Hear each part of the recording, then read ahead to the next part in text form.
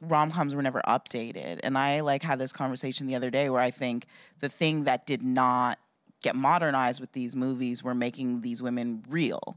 And I think for them to work, they have to have a coming of age or, you know, something in their own character that is being built on and that they're growing and learning by the end of this movie. And it can't just be about getting a guy or changing the guy, or, you know, you have to lead with the female perspective and what they're trying to get out of life personally, not just like what man they're trying to get. And I think that's how romantic comedies have not been updated. That now, if they're going to work, you really have to, you know, write it as if they're a human being.